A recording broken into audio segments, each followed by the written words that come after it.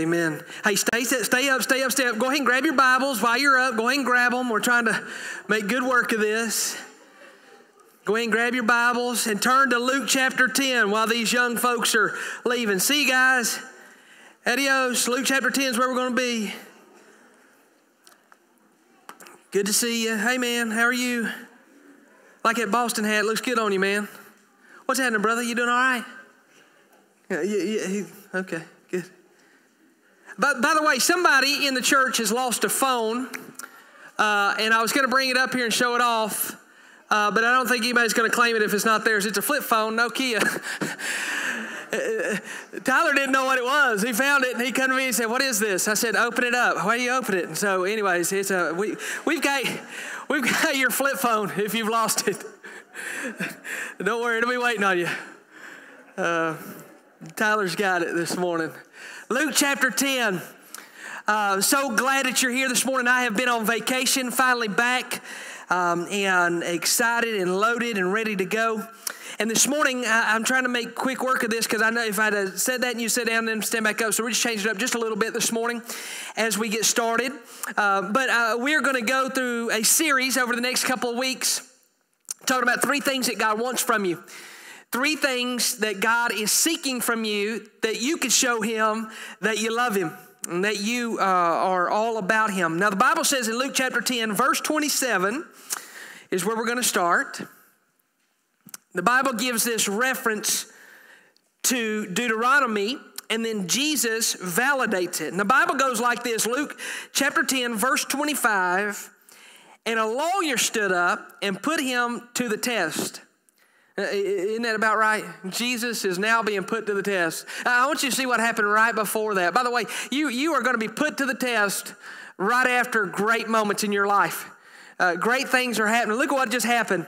The Bible says in verse 23, turning to the disciples, he said privately. Sometimes people say this, I wonder what it was like to be a disciple of Christ. I wonder what it was like to run around with Jesus. I mean, we worship him, we love him, we study him, but what does it really look like to be a disciple of Christ? What was it like to have private moments with Christ? And this is one of those moments. It's captured in Scripture for us because Luke is sharing it with us. And he said privately, blessed are the eyes which see the things you see. Jesus looks at his disciples and says, blessed are you because you're getting to see things. Now watch.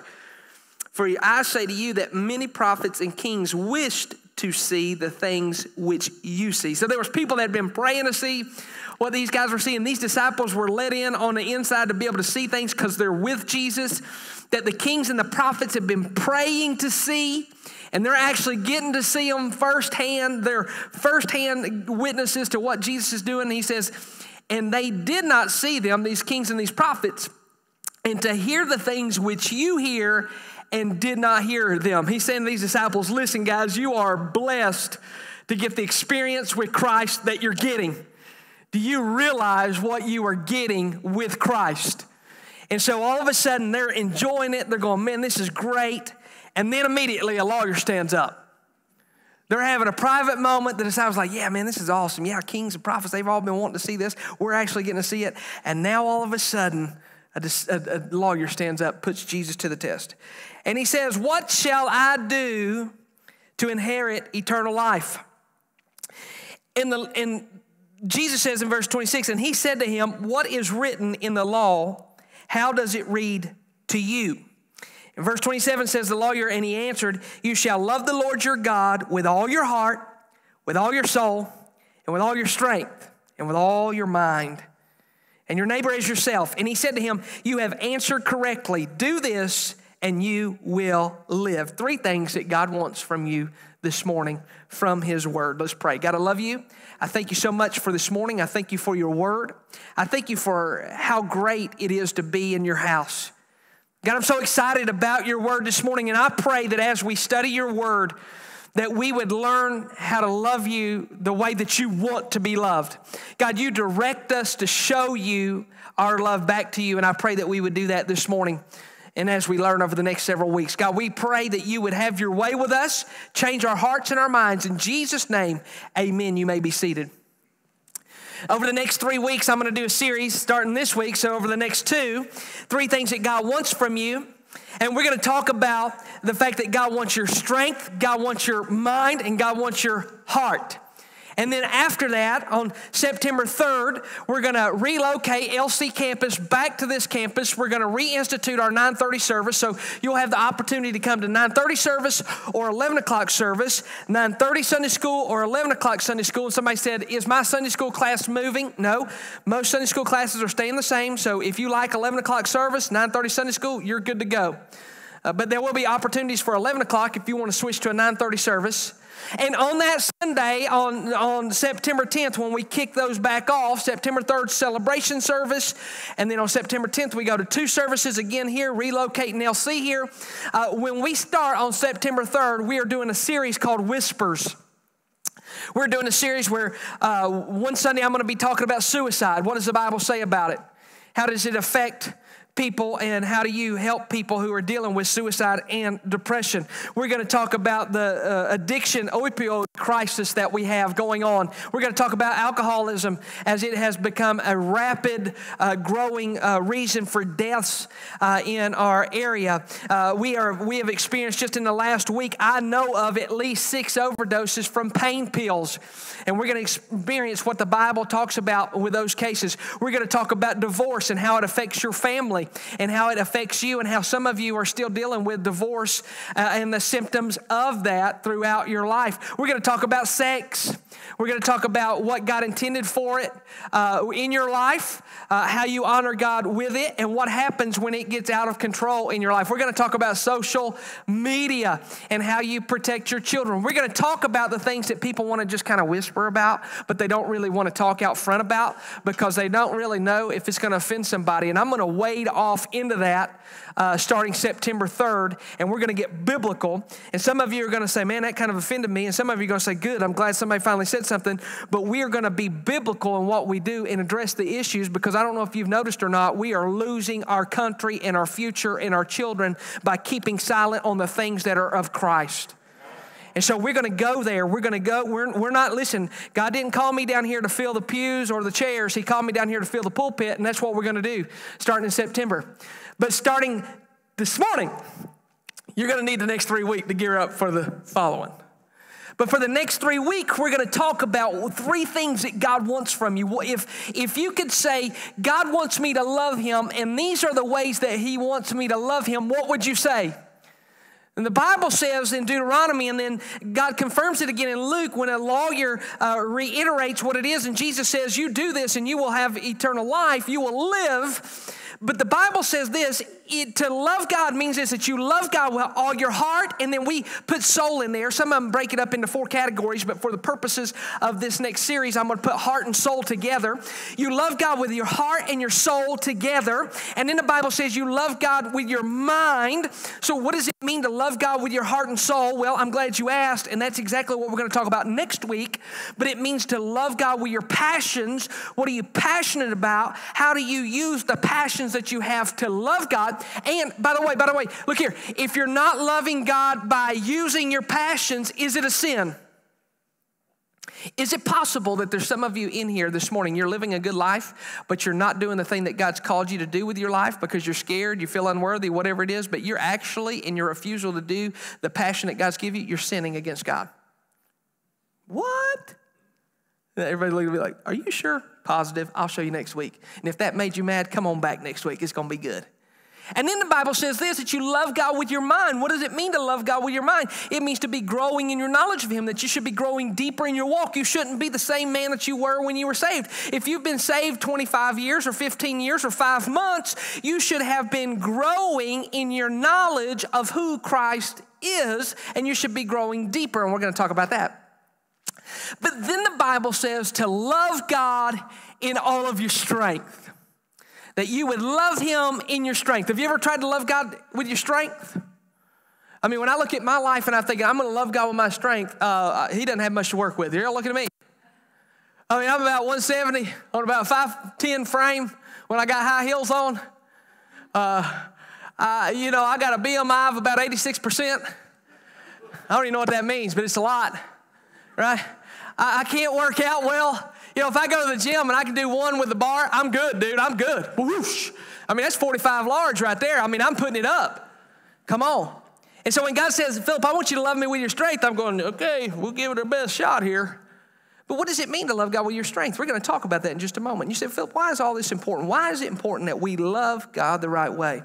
Because some of you are not loving God the way that he wants you to love him. And you're saying, Philip, I've never heard it put that way before. Well, let me put it that way for you, because you're not showing God that you love him according to the standards that he has set forth. In fact, some of us are saying, I'm showing God I love him. I went to church this morning, and God's going, okay, so what? So what? There's a whole lot of people in church this morning. Well, I love God, and I was at Sunday school, and you know how early that was. I mean, it's Sunday, for goodness sakes. You know I love Jesus. I love Jesus. I showed up on a Wednesday night, or I love Jesus. I threw $20 in the offering plate last week. You know how important that was to me. And God's going, wait a minute, wait. You're not showing me that you love me the right way. All of those things are good. All those things are great, but those are indirect consequences. And what I'm looking for is for you to show me that you love me. Show me that you love me, because by all indications, you are doing what you have to do, what you think is my love language, but you are absolutely not showing me that you love me. So, this morning, if you came to me and said, Philip, me and my spouse are having some marriage issues, would you meet with us? I'm going to say yes. And you're going to come to me, and I'm going to play the role of marriage counselor. I use that term loosely because I'm not a professional. In fact, most of the time, if you come to see me, I'm a marriage referee. I am there to hear both sides of the case and to try to find some sort of way that we can reconcile this before someone ends up on Dateline NBC. That's my goal.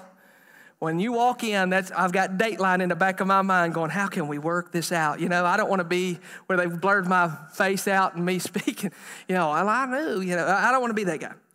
And so you come to me and you're there, and here's what normally ends up happening if you come to me and you sit down with me for just a tune-up or whatever. It doesn't mean that you're in dire straits. It just might mean that you need a tune-up. It might just mean that as a husband and wife, you just, you know what, we're just not, I don't know, it's just not jiving, or we're working through this major issue, or maybe we're good, but we don't know how to deal with this. So you come to me, and so here's what we'll do.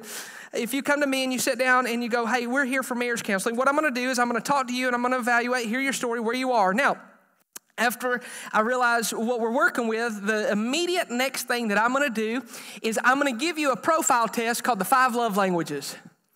And I do that because you need to know what love is and how you speak it. There was a man named Gary Chapman that wrote a book called The 5 Love Languages. If you've never read it, I would encourage you to read it. It's a great read. You say, well, if we are doing great in our marriage, I don't need to read it. Read it, because it helps you to identify and work with others. And Gary, here's what Gary ended up understanding. He is a marriage psychologist and counselor. And here's what Gary ended up saying. Gary Chapman ended up saying that every single person, everybody you're sitting beside, has a love language. There's a way that they live their life, and they interpret whether they are loved or they are not loved. And then they share love a certain way, and they receive it. So you speak love away, and you receive love away. And that's an important piece of information. Because if you're trying to love somebody and do it right, and you want them to feel loved, you want to be speaking the language that they hear. At the same time, if you're trying to love somebody, but they say, well, you're just missing the mark, and you're doing your best, if you could change gears so that they would understand it, you would want to do that so that you could succeed. So Gary said there's 5 love languages, and he interprets those for each and every person. Now, for me, just to let you know me, here's me and Mandy. Mandy and I have been married for almost 17 years, a little over 16 years. And so we dated in high school, and then didn't date in college, and then got married. And so we've been together for quite some time. And a lot of people come together and say, why do you want to get married? Because I love them, right? I love them, whoever it is. And that works for a minute. And then you eat wedding cake, and it all changes. And so you got married on love, but now it feels different. And so me and Mandy got married, and Mandy has come to understand when we look at the love languages, here's what I am. I'm a words of affirmation guy. I am a guy that goes based on the words that I receive. When people encourage me, when people talk good to me, boy, I'm king of the mountain. In fact, on any given day, if I hear 10 great things and 1 bad thing, I will dwell on the bad thing. And so words are very much important to me. If I don't hear words, so see, sometimes people say, well, I would share this with you, but I don't want to inflate your ego. You don't understand. That's not your judgment call. I'm a guy that needs it because it doesn't inflate my ego. It makes me feel loved, right? And so my wife has come to understand that in order to love me, the way that I interpret love is to speak well to me, to encourage me, to talk to me and share good things with me. Now, here's the deal. The worst part about my love language is you can just about talk me into anything. If I believe that you believe that I can do it, I'm in. And that has led to a lot of problems. It's led to a broke collarbone, broke wrist, ripped out lip. I mean, it's ended up in some bad things, you know, because I thought you thought I could do it and I was going to do it, right? And the same way is true, too. When I hear negative, I go negative because I take it personal. Now, my wife is not a words of affirmation person. I mean, she's fine with it, but guess what? I listen to words of affirmation. That's the way I receive love, so guess what I end up doing? That's how I show love. And so sometimes you will see me and I'll go, hey, man, you had your hair cut? It looks good. That's me loving you. You may not have known that, but that's me. I'm affirming you. Oh, man, I like your new car. I'm affirming you. That comes from me. Why? Because that's the way I interpret it. That's the way I show it. My wife, not so much. I can say, hey, you know, the floors look good. You just mopped them. Thanks. Kids have been terrible all day. It'll just be a minute. You know, and I'm thinking, man, that made me feel good. Not her. My wife is physical touch. Now, before all you men go, all right. No, it's not that. Physical touch means this, touchy-feely. Anybody know what I'm talking about when I say touchy-feely? My wife is a hand holder. She's an arm around her. She's a sit right next to you. She's touchy-feely. She's all, in fact, you saw this morning, she was holding Memphis. She's touchy-feely. That's how she shows love. And so that's how she receives love. The problem is after I've had a day at work or done this or been around everybody, I like to come in and I'm touchy-feely with my lazy boy. And that's it. I'm good. And so I can get up and she go, how was your day? It was good, whatever. She says something nice to me. I encourage her back. And then we go to bed and I've not kissed her on the cheek, kissed her or whatever, and held her hand, done any of that stuff. And guess what she thinks? He doesn't love me. He doesn't love me. Or if I get up in the morning and I'm headed out to work, I got a big day ahead, she might say something like this. You know, you left that trash here yesterday. You think you could take it off today? I'm not feeling loved. Golly, that woman. Right? Because we're speaking two different languages. Just so happens over the course of 16 years, there's been a lot of struggles back and forth to try to figure out the love language. But now we feel like we have at least been gifted with now learning. It doesn't come natural. Now we learn to speak each other's love language. And so here's what I know. We can be riding down the road. There could be, World War III isn't coming to North Korea. It happens in that Yukon Denali every Sunday when we leave church. Right? Kim Jong-un ain't got nothing on my family. They setting off nukes all the way home. But when it's going down and my wife's getting stirred up, guess what? Reach right across the console, grab her hand. Love. Points went through the roof. Why? Because homeboy's been reading 5 love languages and I got this, right? She goes, I'm so glad you love me. I go, yeah, I know. Right? Why? Because I'm speaking her love language. You say, Phil, why would you say that? Because here's what I want you to understand. I use that illustration to say this. God has a love language. God has a way that he interprets the way that you love him. That some of us in here may be thinking that we're speaking God's love language, but you're missing the boat. See, some of us may be saying, I'm trying to show God that I love him. I get up on Sunday mornings and go to church, but that's it. And God's not impressed, right? I get up every day and I go to work and put money in the bank. Surely Mandy knows I love her, but that's not it. I haven't held her hand in weeks. I get up every Sunday and I try to go to Sunday school. Surely God knows that I love him. Hey, I get up and I've taken her car and had it cleaned and waxed and I drop it off for her because I know how important it is that that thing looks good while she drives around, and she's not feeling a bit loved. She's appreciative and she's thankful for it, but her love meter is going down. Guess what? Same thing happens with God. And so we ascribe ourselves to doing all these things for God, but we're missing the mark on showing him that we love him. And he says, listen, it's so easy. And most every wife that has ever walked in my office, here's what they would say to their husband. It is so easy. I am so easy to love. All you have to do is this, and this, and I'm easy. And every man that has ever sat on my couch and talked to me said, you can't satisfy that woman. I bought this, I did this, we went here, I did this, I'm up to my eyeballs in that, and she don't appreciate nothing. And you know what happens? Is we get off the mark because we're missing the mark of our love language, and God is the same way.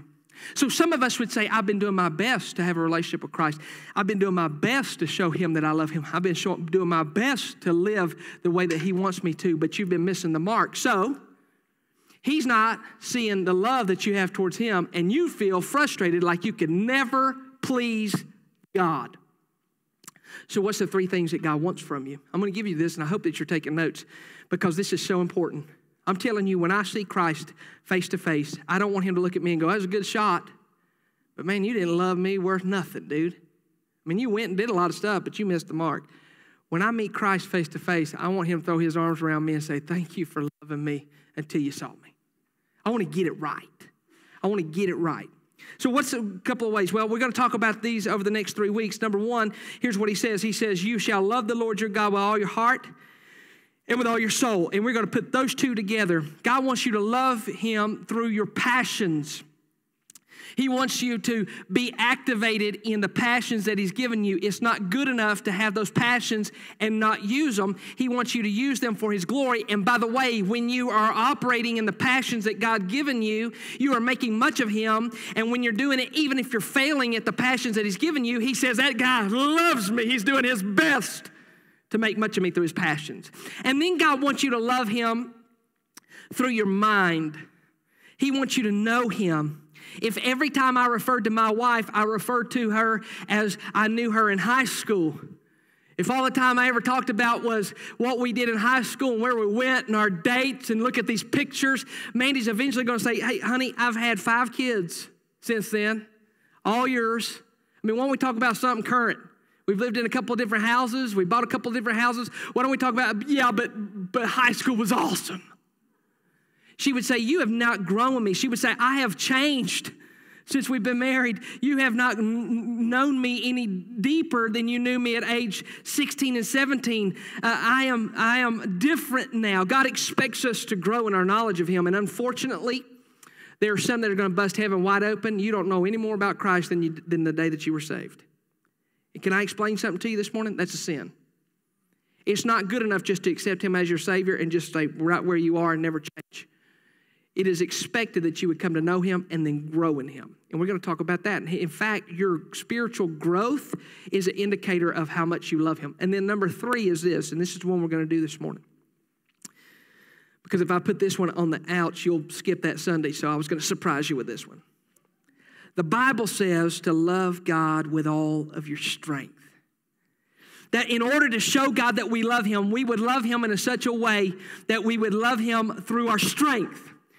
That there's a way that you show up and you say, I'm not only going to love you with my heart, my passions. I'm not only going to love you with my mind, but I'm going to give you my strength. I'm going to get behind something and make it happen. What is strength?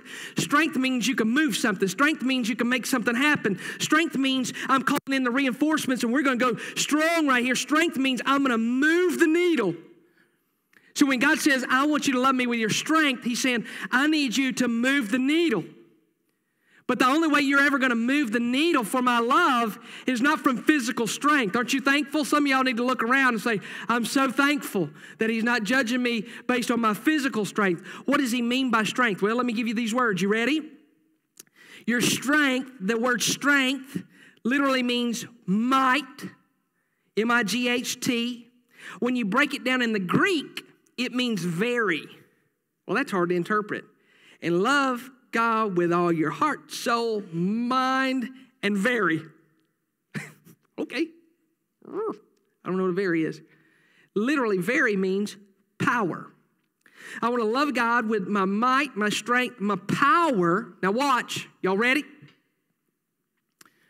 When you break down power, strength, very, might, we're still not understanding it.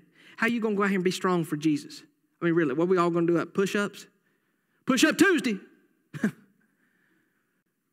Wealth. Jesus says, love me with your wealth. You say, well, I don't know if I agree with that. Hang on. Your wealth is your strength. Your wealth is your strength. You are as strong personally and where you want to go as your wallet will allow you. You say, well, I don't agree with that. Well, it's true. You can make claims. You can do whatever. You can want a bigger house. You can go over here. You can want a new car. Let me tell you something. If you don't have any strength in that back pocket, it don't matter. In fact, the credit companies are going to rate you on the strength of your credit. I just messed up everybody's lunch right then, didn't I? Right? And they've got a meter for it. And Jesus says this. He says to Deuteronomy, the lawyer does it, and Jesus says, you get that right and you'll have life. Here's what Christ says. Christ says, here's the way you love me is with your heart, with your mind, and with your wealth. God really wants my wealth. He absolutely wants my wealth. You know what the word he uses for wealth is? The wealth, might, strength, Greek meaning power, Aramaic meaning wealth, comes out to the word, which is generosity. God wants you to love him with your generosity. He wants us to be a church that is so generous. Now watch. Some of you are already ticked off. You're already mad. I used wealth. I haven't said money yet, but let me go ahead and say that. Money. Y'all good? I'm talking about George. I'm talking about Ben. All of them. Get the presidents out. You're already mad. Golly, there ain't no place for that in church. Can I tell you something? If that's your attitude, you're going to be sorely disappointed when you get to heaven. I didn't write the scriptures. You can get mad at me all you want to. You walk out of here and say, that preacher, that's all he ever talks about is money. That's fine. You go ahead and do that. But I need one of them Grovers to walk up, throw your arm around and say, it wasn't the preacher, it's Jesus, and he wants still after your money.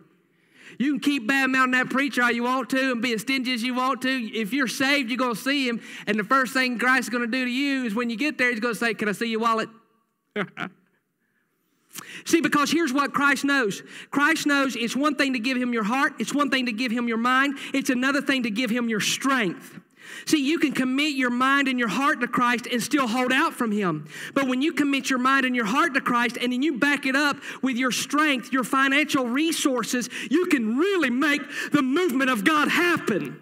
See, you can act like you want a movement of God and then not really want to get into your strength and it never gets off the ground. But the only way to get the strength up and get the things going on is when we reinforce it with our generosity. And so let me ask you a question. Are you a generous person? That's what he's asking. Are you generous? When it comes to me, are you generous?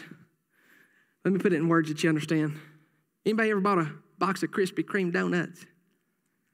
See the last one laying in there? It's a dog fight. You ever gone to Krispy Kreme when it said hot and ready on the sign?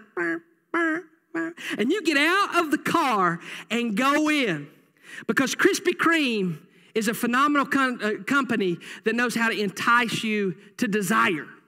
And they take those nice little fluffy buns of delicious, no calorie because Jesus blessed them, donuts.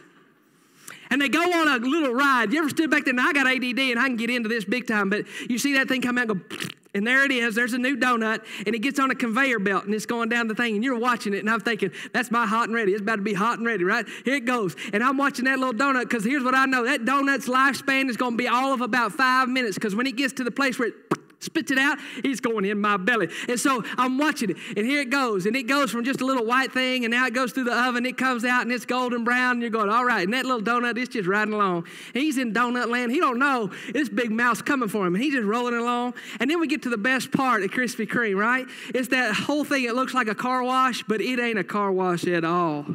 Oh, it's sweet nectar from Jesus Almighty. It's called the glaze. I mean, listen, if they would come up with one of those out here, we would walk through it ourselves. And so it's just running, and you see your little donut, and you know his life's about to die, and he's just rolling on the conveyor belt, and the kids are going, can I get sprinkles? And you're like, just shut up. I'm watching this. I'm having a moment, and it's coming, and that glaze is going, and all of a sudden it gets to the moment where the donut that you're about to consume hits the glaze, and it goes through it, and it's dull, and it comes out on the other side, and it's it's a glazed donut, and it's hot.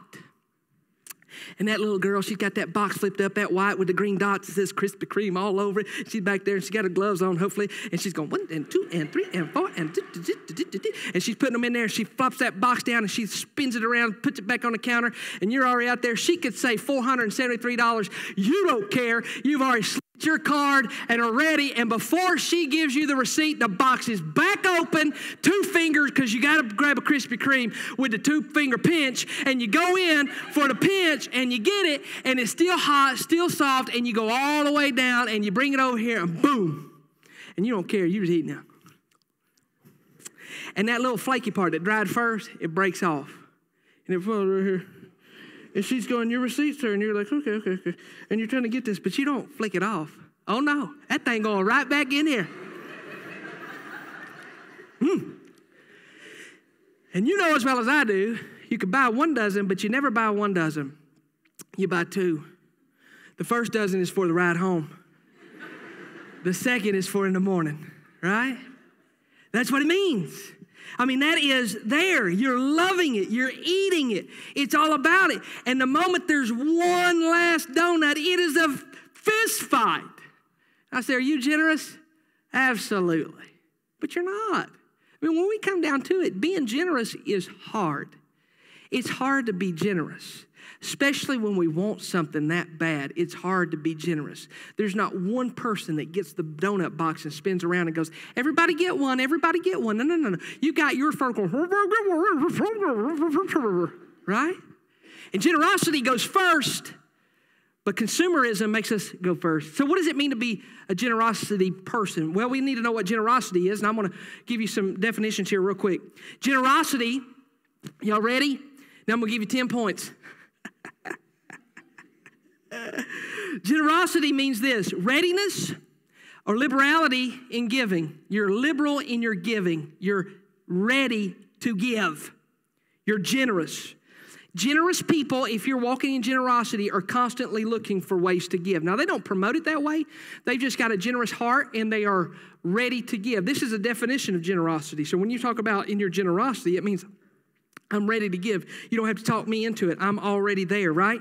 You understand the liberality of your giving. You know what that looks like. It's like when you're taking up a collection at work to buy something for a coworker because they're in need, and then you get over there and you're wanting everybody to throw in $5, but there's that one guy that goes, look, dude, just take 20 or take 40. And they go, no, well, we don't need that much. I mean, everybody's giving. And you go, no, I want to give to it. Why? Because they're generous. They're giving liberally. Well, that don't make sense. Why are you giving 40? Everybody else gave 5. You might as well not even have that conversation. This person is so generous. They're not taking the money back. They're generous. Their generous heart is in a way. That's generosity, right? Not only does generosity mean ready to give, meaning this: if you're generous, most of the time you're not going, let me think about it. Generous people just say, okay, I'm in. I didn't tell you how much yet. I'm in. Generous not only has a positive implication, generosity also has a negative connotation. You need to get this too. What does it mean to have a negative connotation? Generosity not only says this is what you are, generosity says this is what you're not. What does it mean? If you're a generous person, you can look it up for yourself. This is a definition. Generosity is freedom from, negative, from means this: if I'm generous, I'm free from this, what's about to happen. I'm free from meanness. Isn't that a good word to look up in the definition? What does meanness mean? Well, you know what meanness is. You've seen it. I'm free from meanness or smallness of mind. See, here's what you don't realize is when you're not generous and you hear a pastor up here talking about generosity and you've already shut me down, that's fine. That is fine. You go ahead and do that and you walk right out of here the way you walked in. That's fine. That's okay. But I'm just telling you, spiritually speaking and from a physical understanding, you are holding yourself hostage. You got a small mind, dude. You're not the guy we're trying to get on board to change kids' lives. You're bound up. The Bible says bondage breaker. I'll tell you what, bondage breaking is not just for people who are addicted. Bondage breaking is for people who are stingy. So now you're meddling. I'm not meddling at all. What I'm trying to tell you is you've got yourself held captured, and the only thing that you can see is George Washington. And so it says you're free from that, smallness of mind. And then here's what it says. It's largeness, fullness, amplitude. That's what generosity means. Now, if I'm talking to you this morning, before I get to my 10 points, if I'm talking to you this morning, you say, Phillip, okay, I'm starting to get it. I know you're going to give me these points. Christ wants my generosity, and quite frankly, we haven't been given it all. We're not, I think of myself as generous, but financially speaking, we haven't been giving. Are you talking simply about money this morning? I am talking about your finances. Listen to me. You can get mad at me if you want to. I'm just a spokesman. If you want to consider yourself generous and an obedient Christian, but you don't give to the cause of Christ, you're neither. Did you hear that? Now listen to me. And if you're sitting here and God has blessed you and you're giving stingily, new word, then you're not generous. And back to point A. If you're not giving generously out of your strength and finances and resources, then you're not an obedient Christian and you're not generous. You say, well, I disagree. Okay, that's fine. Okay, you're more than welcome. I've got a lot of years in studying this thing. I've studied it upside down and sideways. You feel free to go get it. I'll meet with you. And you can prove me wrong, and I will print a redaction here on Sunday morning. But if I'm right, get your checkbook out. I'm going to help you get obedient. Now, don't get so serious. Some of you go, you're already mad. Okay, whatever. So here's the deal.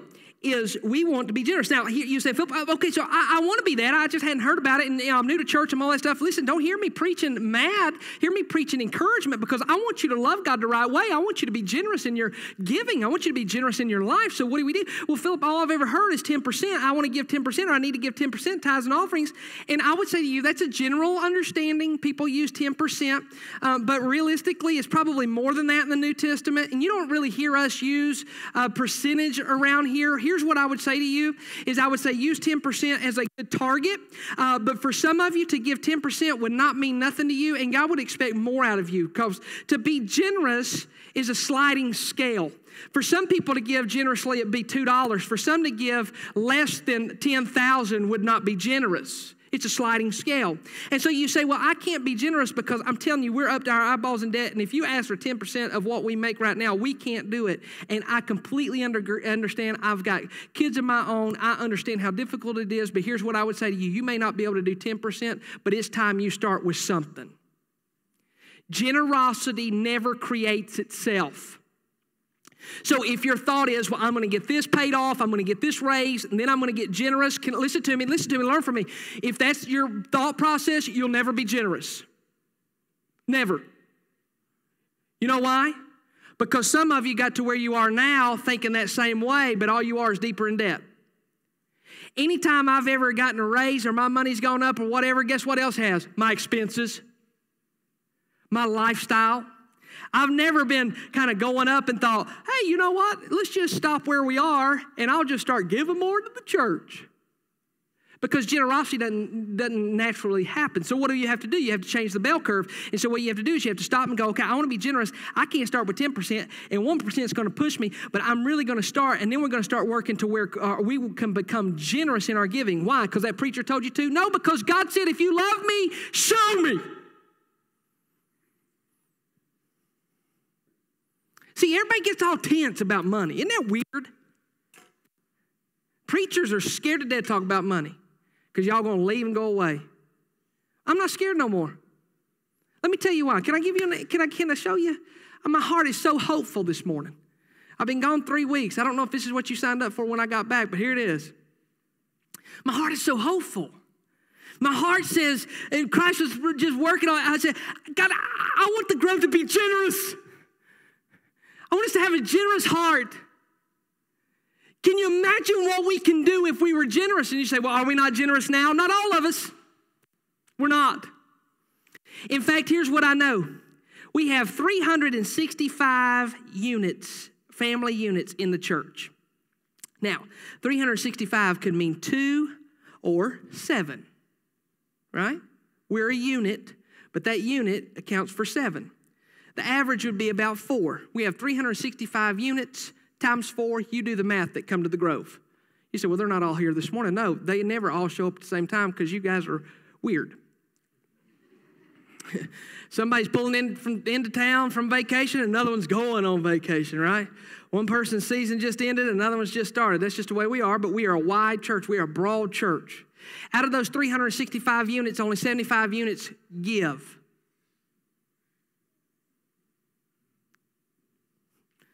I'm just going to leave that there. We have 365 units times 4. Out of that, 365, only 75 units give. Of those 75 units that give, this church will take in right at $700,000 for general budget. That's what we operate this church out of. Now, some of y'all come from a small church go, wow, $700,000.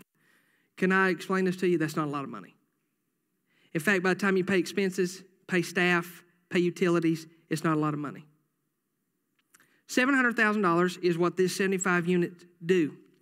Not only do they do that, but then they give extra at Easter, and that's another $150,000. So now we're getting up about $850,000. That's still not a lot of money. In fact, it's separated. You got missions and you got general budget. With the money that is given from those units, and you hear me say this to you, 75, and you know who you are. Those families know who they are. You individuals know who you are. Thank you. You are changing the world. You say, well, I don't know if we are or not. Yes, you are. You're changing it. See, when God says, love the Lord your God with all your heart, mind, soul, and strength, what he says is when you do that, not only will I change you, I'll change the world. See, because we can stand all day and say, we love Jesus, but if we don't have any strength to back it up, who cares? You can say you want to see a change in your community, but if you're not willing to put your money where your mouth is, who cares? You can be loaded and ready to go, but if nobody's going to pay for the fuel to put it in the plane's going to stay grounded. So 75 of y'all come in and say, we got to get this thing up off the ground. You know what you were able to do? There's a letter sitting on my desk this morning from the president of the TBC. In the Tennessee, the whole state of Tennessee, there's 66 Baptist associations. This is just Baptist. 66 Baptist associations. We're part of the Big Emery Baptist Association. So there's 66 throughout the whole state. There's over 3,200 churches, Baptist churches, in the whole state of Tennessee. So you go from Johnson City all the way out to Memphis. There's 3,200 Baptist churches. Did you realize that the Grove, the one that you're sitting in this morning, right here in Roane County, is in the top 100 in the whole state in salvations? You may not care. I care. You know why? Because the whole state, too, is in decline. You're on the upswing. Not only are you in the top 100, he wrote me a nice letter and just said, I just want to thank you for what you're doing down there. Tell the Grove to keep going. We've got more people to save. We got more people to lead into Christ. And I go, yeah! And if you don't think so, go home and turn on your news and watch these white people beat each other up over the color of people's skin. It's disgusting. We've got to pierce the darkness. In that, you've got a top 5 rated student ministry, top 5 in all of Tennessee. Some of y'all have never gone to a bad church before. You don't know what it's like to go to a good one. You're in the top 100 and the top 5 in Roane County. Get out of here. You were doing it. We've got a PDO where people can come drop their kids off and learn. We've got a dream for the Grove Christian Academy, and we've got things that are coming up through there. We've got the best children's ministry in the area by far. We've got a daycare that is unbelievable. We got plans right now to start a kindergarten through 2nd grade at our Christian Academy. And I was told this week it would be just as easy if you wanted to do kindergarten through 5th grade while we're doing it, because we could probably fill the spots. And of course your pastor's going, let's do it. I'm ready. I'll be Billy Madison. I'll go back to school. Whatever. I'll do it. Right? You have been able to start a thing called a step study program through Celebrate Recovery on Wednesday nights. You say, is that important? In the past 7 days, there's been over 6 overdoses in our area to drugs. You're doing it on $700,000 a year. Do you realize that if we just had 75 more units out of the 365, that's just 150, that we would double it? Do you know what we could do if everyone was generous in their giving and we had a budget of $1.3 million? Do you know how many more kids would be saved? You say, Phillip, you're making me uncomfortable talking about money. Why? Why? You're acting like your wife doesn't come in and go, you know what we could do with an extra $1,000 a month? Why are you changing the standard for Jesus? Don't you do that. Christ didn't teach you that way. Do you know what we could do? If we were generous, if we had everybody looking together and going, hey, I'm going to be generous. You're going to be generous. I'm going to be generous. Let's all be generous. And we all start putting in here. We start to bust through. Do you realize that we could forever change not only our community, but our state, our church? It's amazing to me what God has already done through the generosity of this church. And it's amazing to me the possibility of generosity over here and how he could change it. Say, well, when are you going to start that school? When we get generous. Well, yeah, I mean, I'll pay for me. He said, well, we'll figure it out. I'm up to my eyeballs in debt right now, and I appreciate everything that you're saying. Okay, that's fine. Just, you know what? Look at you. Look. So what do generous people do? What do generous people do? Number one, y'all ready? I got just a few minutes. Is it hot in here? Well, you know what? If we were generous, we'd get our air conditioner fixed. That's a fact. That's a fact. As children, they've been up there in the heat. Why? Because we got 2 units down. We had $10,000 in a hole over here. People say, when are you going to build that new church? When we're raising more than $700,000 a year. Good night. Let's go. You say, well, if you want me to be generous, I'm going to have to sell something. Brother, I'll get the sign. Let's sell it. Do you know what we can do for Christ? Do you know? I'm telling you, the jet plane is sitting on the tracks. It's ready to go. It's ready. And Jesus says, here's the key, guys. Here's the key. Don't just love me with your heart. Don't just love me with your mind. We're going to talk about it. But love me with your strength. How do we become strong? How do we become a strong church? We become a strong church by taking the resources that we all have and putting them together to do more. You know it's true. You do it in your private life.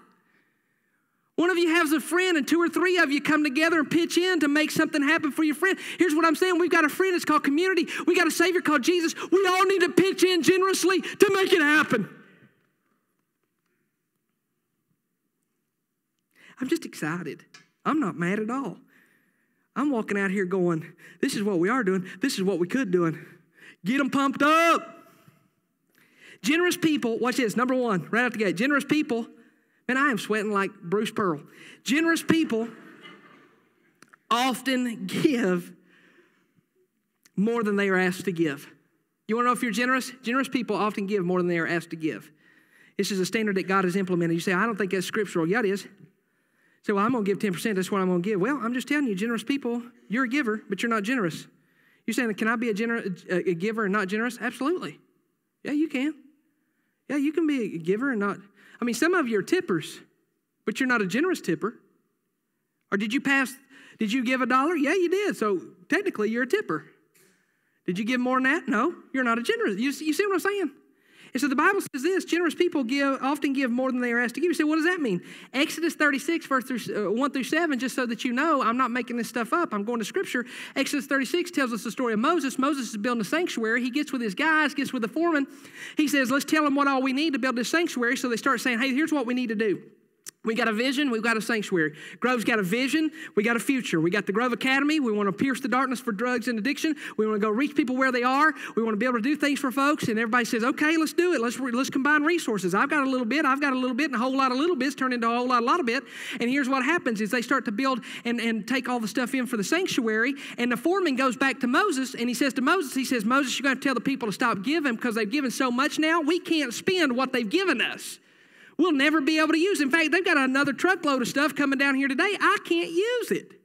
And the Bible says they were so jacked up for the mission that they just started throwing everything that they had at it. They were so excited to get it done that Moses literally went back to the people in Exodus 36, and the Bible says he restrained them from giving.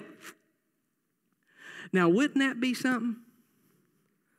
I'm telling you, I pray this all the time. I wish I'd be having lunch on Monday or Tuesday, and one of them other pastors say, how was it on Sunday? And I say, listen, I'm not bragging. I just got to tell you something. What? We come time to do our offering, and I finally just said, stop! Were they mad? No! They were throwing so much money in there, it was unbelievable. You made them stop giving? Yeah! Yeah! I guarantee you, if you ever get to that point, I'll make it as public as I can. I'll brag on you. Hey, listen, we'll be like Pablo Escobar. I'll get buckets. We'll bury it out back. We'll do whatever we have to do to make it known. You know what the Bible teaches us? Generous people, they give more than they're often asked to give. That's liberally. Number 2, generous people give in response to a great cause. Generous people. See, listen to me. I'm going to say this. This is going to fall on you. Some of you, this is going to sting you, but let it sting you. And let it sting you from me as opposed to meeting Christ one day and you get stung eternally. Some of you have been blessed beyond measure. You have bank accounts that are way big and you give little. You give little, right? Sometimes people say, well, that church down there, they give more because they got some big hitters in it. They got some big folks in there. Listen to me, the Grove has some big boys in it too. They don't give like big boys, right? And so the Bible teaches us that generous people give in response to a great cause. So what happens is people that are not generous say, I'm going to sit on it till I find something that's a good cause, then I'll give to it. Generous people give to that great cause, and here's what I'm about to tell you. You just help me on this because I've been studying this real hard. I can't think of a cause that's any better than Christ. If you're waiting on me to wow you with a cause, I'm out. Generous people give. Why are you so generous down there? You gave crazy money the other day. You gave crazy last year. Why did you do that? Because of Jesus Christ. You know what Molly was worth? She's priceless to her family. To you, she's $80,000. Out of $700,000 you'll give this year, $80,000 is all you'll spend on ministry. Just let that lay there. By the time we pay all of our bills. But generous people give in response to a great cause. And sometimes I look and I say, well, only 75 people are given. There's almost 300 units that just say this ain't a cause worthy enough to give to. Number 3, generous people give out of their substance, whether it's large or small. Jesus talks about the widow. She gave out of her substance. See, some people say, I want to be generous, but I'll give when I have more resources. You don't give out of your surplus. You give out of your substance. See, that's what generosity is. You can't claim to have generosity if you're giving over here out of your surplus. You never feel it. Generosity, there's a feeling behind it. I want to give out of my substance. This is who I am. I'm giving out of that. The widow gave out of her substance, not what she didn't have. She gave out of her substance. She gave her might. I had a guy walk in my office the other day. I'm about to finish up. I had a guy walk in my office the other day, and he scheduled a meeting with me. He walked in, he said, my name's Dickie Maddox. And I said, okay, tall guy. Had his wife, had his daughter. And I told him I was going to share this because he listened to me online.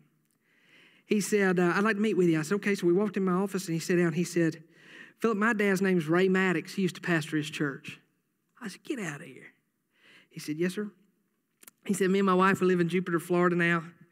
He said, one day we hope to relocate back here. He said, but I got to be honest with you. He said, I didn't always do what God wanted me to. And in fact, I got way out there. But since I've been gone, man, I've fallen in love with Jesus, love my wife, love my daughter. He said, I love my dad. He said, you know what? He said, I came and visit my dad. He's in a nursing home now. And I said, I know who your dad is. I said, I've heard about him. He laid the foundation for what we're doing now. He said, and I was talking to him. He said, my dad, Ray, is not responsive, really kind of communicate. He's there, but he can't really communicate like he used to. And he said, I was talking about you in the church. I said, what'd you tell your dad? And he said, I got to be honest with you. He said, I got people that talk out of, Kingston, and some people say this about the Grove, and they change the name and all that stuff, and all these other people. He said, but I've been watching you online. And he said, I told my dad, after hearing what's going on in Kingston, and after seeing what you guys are doing, he said, I told my dad he'd be proud of the church that he used to pastor and what it's become. And he said, and while I was sitting there talking to him, he said, I decided I wanted to come see you. And I said, well, I'm glad you did.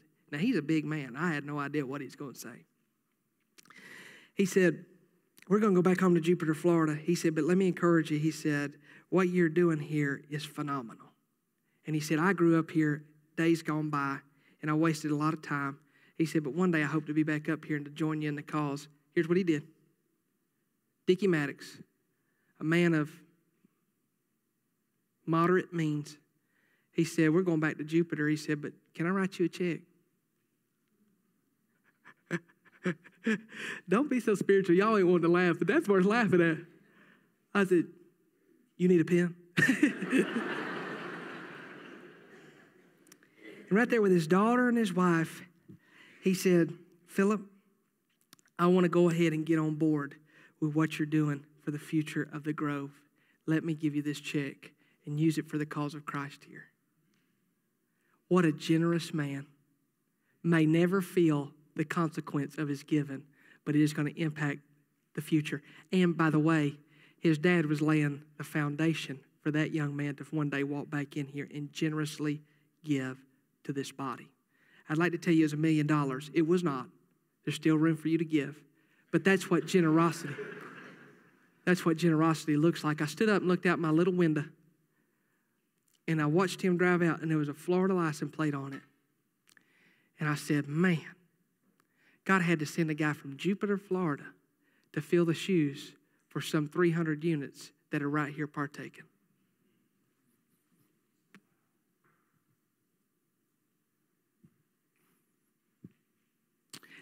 Let me go ahead and say this. If you don't think the Grove's going to get it done without you, he'll send them from all over America to make sure it happens. I'm serious about where we're headed. But boy, it sure would help if we'd all be generous. And if you're the 75 unit that's given, you need to be praying like me, and you ought to be praying right now, get them. Because we need the help. Generous people give more than their money. They give more than their money. You know this. Some of you are coaches, you know this. You give, you're generous, you give. If you coach, you give, and you give money, you buy the helmets, the bats, the whatever if they're needed, but then you give your time. Generous people not only give of their money, but they give of their time. A good indicator of whether you're generous all the way around and give liberally is not only do you give with your finances, but do you give with the rest of yourself. By the way, you can't just give with yourself and not your finances. See, some people are going to say, well, I'm just going to do this, and that's going to be my generosity. Let me explain something to you. You can't love God with just your mind and your heart and leave your strength, your wealth out. You can't do it. Because if you don't love God also with your wealth, He never had your mind or your heart. See, naturally, when God gets a hold of your mind and your heart, your wealth follows. You say, prove it. Okay, I married my wife. Can you imagine me being married to her for 16 years and never spending $1 on her? I know your love language, babe.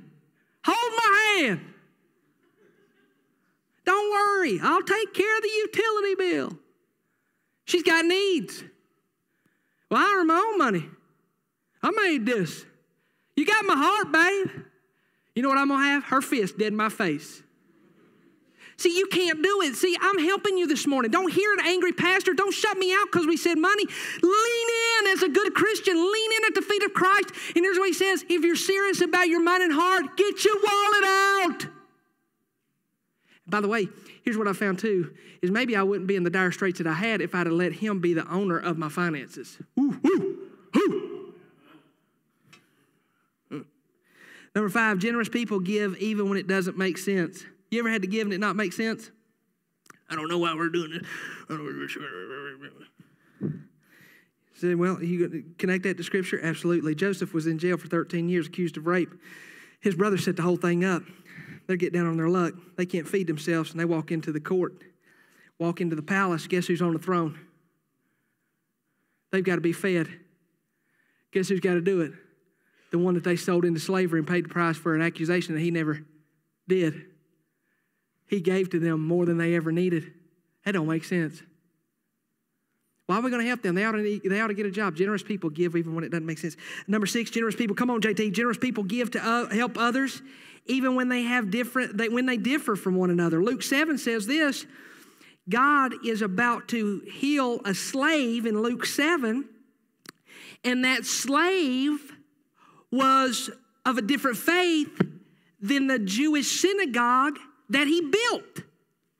See, sometimes you give to people who are different from one another. Generous people give to all kinds of different people. Generous people give to see the impossible become possible. So I'm generous and I keep giving. You're the only one giving. I'm giving. Why you keep giving? I'm giving because I want to see the impossible become possible. The boy with the 5 loaves and the fishes, Jesus had to feed 5,000. And there was one little dude go, I got some bread and fish. Jesus said, that's a good start. I'll take it. See, you give. Start. Generous people give as a byproduct of their own personal transformation. I'm generous. Mandy gets on to me all the time. Mandy gets on to me all the time because we'll start looking, and, I've got 5 kids, so it's not like we run with a big surplus, right? I spent almost $200 yesterday in girdles for football, not just girdles.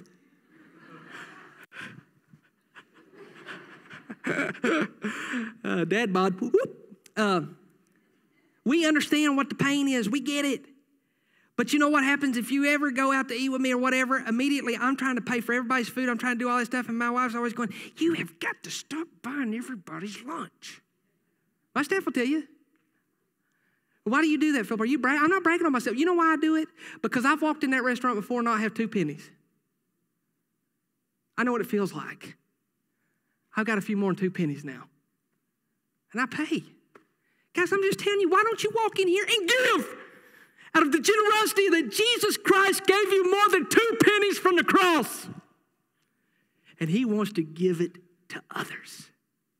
I'm just telling you, I don't care what you do. I'm going to give over and above because of what Jesus Christ did for me. He's transformed my life.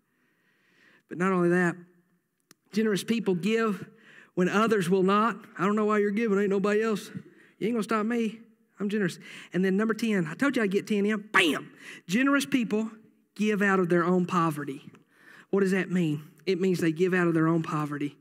It means to be generous. Listen, if you think to be generous, you have to be rich, you don't. If you don't give generously when you're broke, you'll never give generously when you're rich. Generosity is not about the extra money you have. It's about what you have, and you give it. That's why you can see somebody that's broke as a joke, and they give. That's why sometimes you see people from Kingston 4, and we've seen this happen. We go down to help somebody in a hard moment of their life. They get on board, and they're the first ones to bring the bags of canned goods for those that we're trying to give who need food during Thanksgiving. And we go, no, don't bring that. Take it home with you. We're going to bring you more. No, I want to be a part of it. You've given to me. I want to give back. So generous people give out of poverty. Now, I walked in with this hat this morning, and a lot of y'all think my hair's getting too long anyways. I ain't giving up. I'm going all the way Jesus. Somebody said, are you growing out that facial hair? Jesus saves and shaves, man. Listen. Somebody said, you look dirty when you grow that facial hair out, and it just lit a fire under me. And I said, listen, no shave November, I'm coming for you. And then y'all saw this hat and said, what is he, Indiana Jones? You don't appreciate what this hat means. And that's why I'm holding it like this.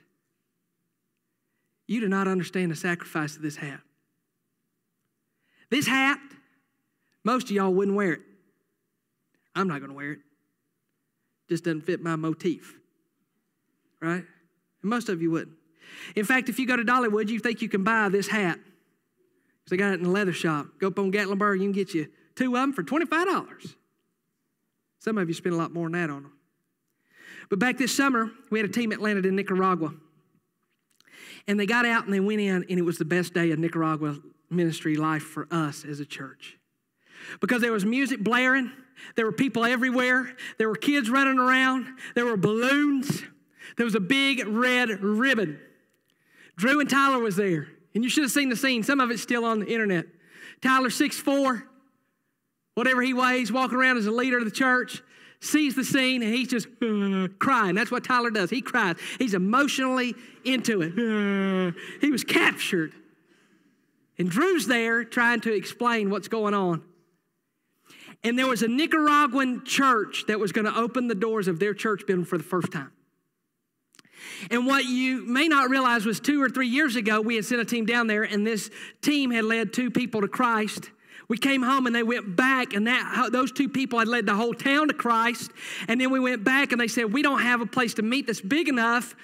And so we began to talk and work with them, and here's what we said is we can afford generously to buy property and build the building that they can't afford to buy or build, because we believe it's that important. So generously you spent several $1,000s, and I say several, probably about $5,000, purchased land in Nicaragua. Don't you wish you could do that here? Purchased land in Nicaragua, put together a church, and on this particular Sunday morning, there was Nicaraguans going in to a place that they couldn't have provided for themselves. They could not build it for themselves, but they had to have someone generously show up so that they could meet and minister to the community for Jesus Christ. And in that moment, before they cut the red ribbon, Drew was there, and the Nicaraguans came up and they said, what you have done is priceless, and you have given us a gift. and we want to give you a gift. And they presented to him this leather hat. You say, well, that's a nice gesture. Let me explain something to you. This leather hat costs more than you want to spend on it.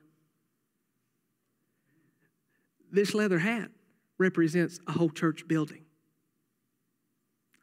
This leather hat represents an acre of land in another country that the people of God who needed it couldn't purchase it.